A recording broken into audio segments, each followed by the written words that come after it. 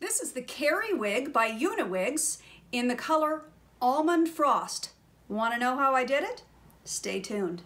There's 365 days a year. Who says you have to look the same for all of them? You know I love wigs. But when I found that if you just go out and you buy a wig and you plop the wig on your head, it kind of tends to look like you just popped a wig on your head. And no matter how great the wig is, it looks like a wig. So let's work it in a little bit. Today's beautiful wig was sent to me by a company called Uniwigs, and this is part of their LaVivid collection. It's a synthetic hair wig. It is not very expensive, and of course I have a discount code for you, which I will drop down below in the description box. This is a long, layered, sexy style. I get asked a lot to change my hair color, so I always try to do a wig if possible.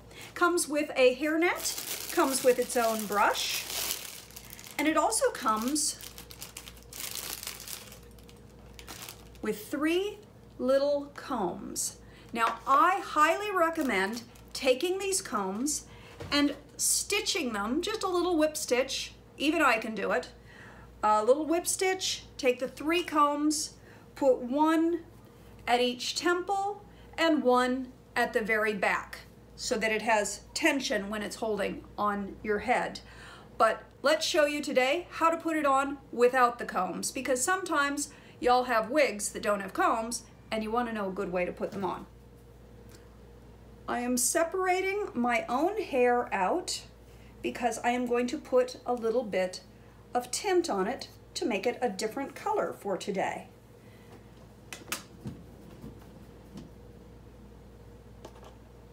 Just get that out of the way. So yeah, ignore this blotch on the top of my head. That's attractive. Take your hair and divide it into 4 sections. They do not have to be mathematically perfect. We're going to take those 4 sections. Oh, that whoosh whoosh sound you hear is my cat on his treadmill because he likes to exercise a lot.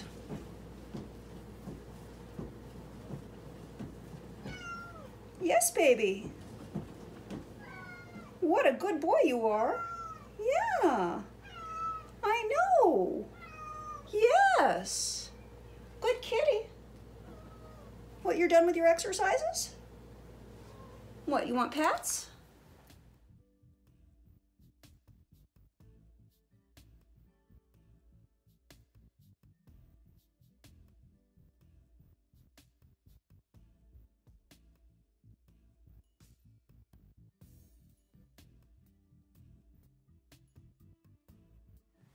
I know. I'm seeing you.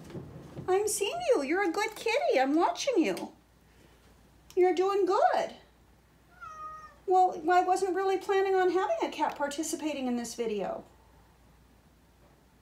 Are you okay with that? You gonna let Mama do a video? Really?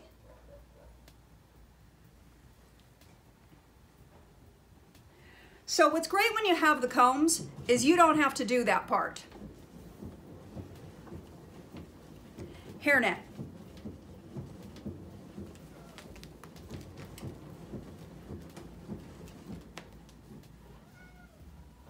Now this part in the front, you'll notice that my hair is quite a different color from this hair.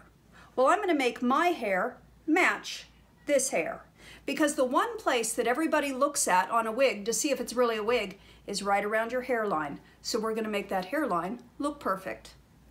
Today I am using Rue Fanciful. You can get this both in a mousse and you can get it in a liquid. They both work just as well and they smell just as nasty. I like to put my liquid into a spray bottle for ease of application.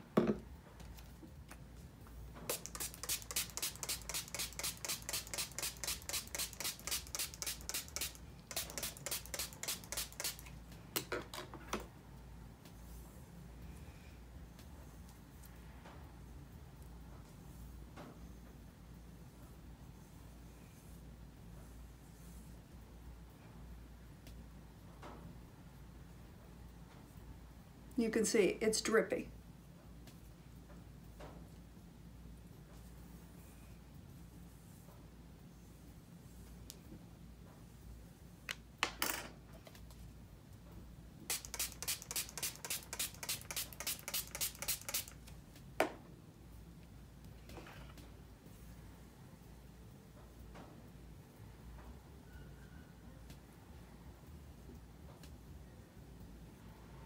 I'm going to hit that with a blow dryer and I'll be right back. Now after blow drying it, you can see I'm left with sort of a soft ash blonde.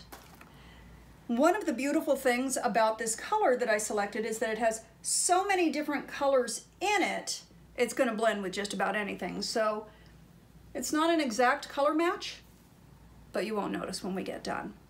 Now, one thing I like about a lot of these less expensive wigs is that they have a rooted color, which is very popular right now. So we are going to mimic that rootedness, and that's going to help blur the line even more. There are a lot of ways you can temporarily alter your white or silver hair into another color. One of my favorites is hair chalk. Hair chalk you've seen me do on my purple hair video and my green hair video, and they have all sorts of colors. All my pinks are currently missing because they're on set for something. But while these color chalks are great, even though I'm missing my pinks, they're on set right now, they don't have a good shade of brown. Where you can find some good shades of brown is in a lot of these gray covering hairsprays. These are designed for people who are growing out their gray hair and may have a line of demarcation that they want to blur a little bit, and this helps blur it spectacularly. They have a very fine nozzle, you can see. We're gonna go right around the hairline with that very fine nozzle.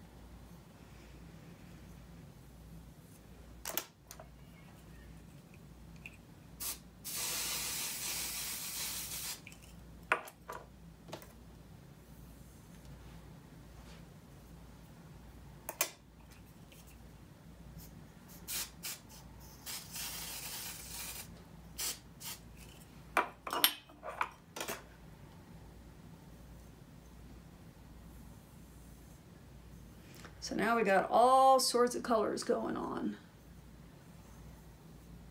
Get a little more right there.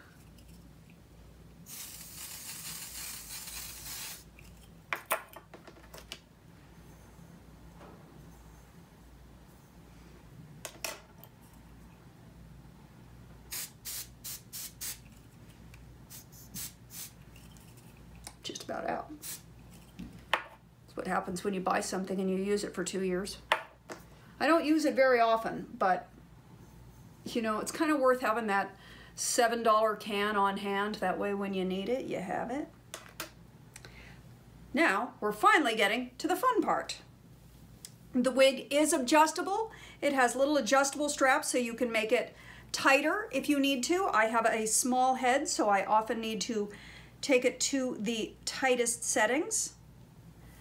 Once again, I would recommend sewing in the combs, but sometimes people have wigs that don't have combs sewn in. I prefer sewing in the combs because then it just makes it all a lot easier. But today we're showing without combs.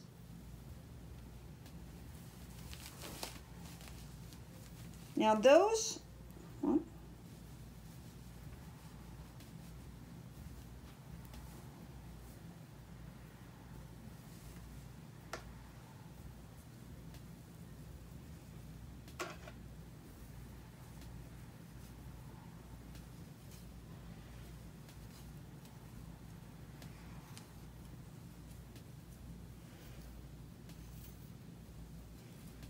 that's always the hard spot for me because I have a really, it goes really high right there. A little bit of a bald spot developing. Thanks, Great Grandma. I knew that was my legacy when I was a teenager.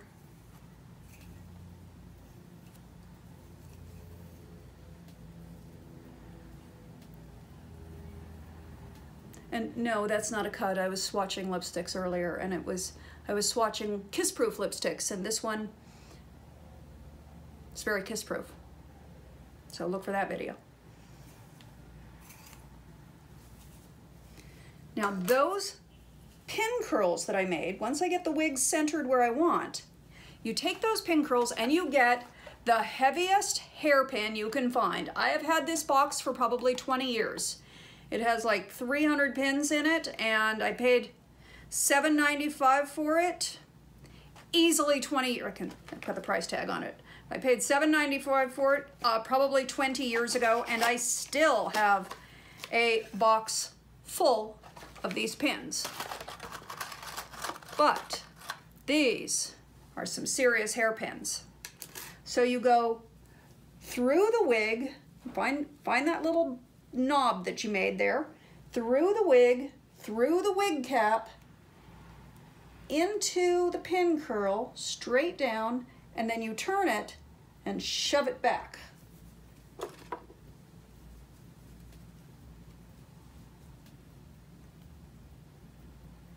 And again, through the wig, where's my knot? There it is. Through the wig cap, to the scalp, and then push it back. Do that with the pin curls on the nape as well.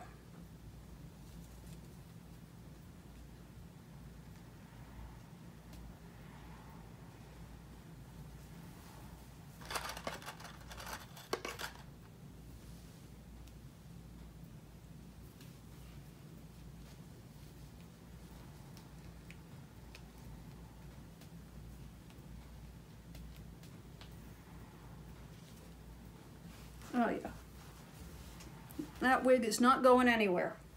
So now you can really get into blending.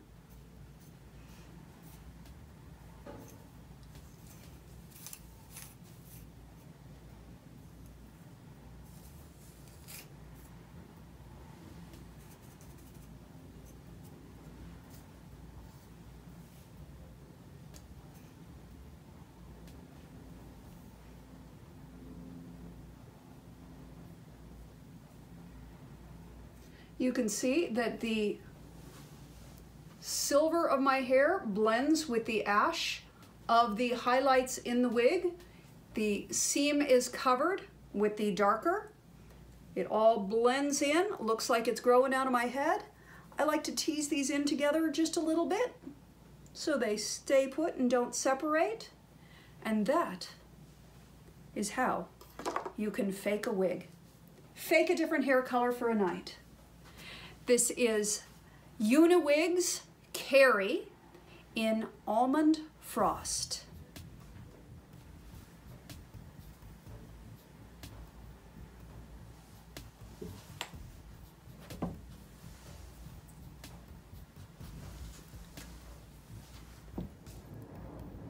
Thank you for watching. Drop your comments down below. Have you tried playing with wigs? What are your favorite sort of wigs? Do you prefer the hard-topped wig like this one, or do you prefer the lace front wigs?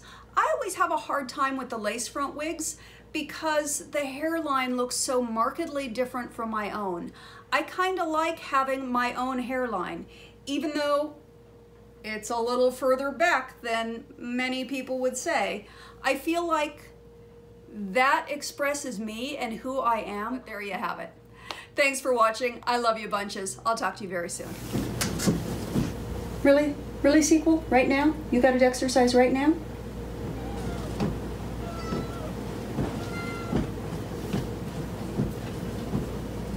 Yeah? Okay. Oh, you're leaving now? Or you just wanted to make a little noise for a little while? You're super cute.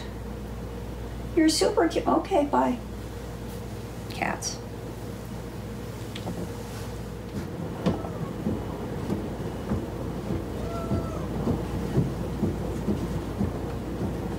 What is with the exercising now?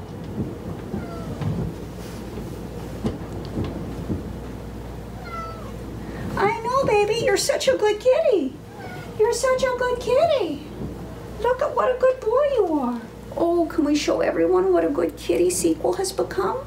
He loves to do his exercises. He loves to do his exercises. He doesn't love to be held. He takes it for a moment, but he'd rather do his exercises. See? Yeah, well, we gave that a shot. Ow. Kitty scratches on the belly. That's no fun.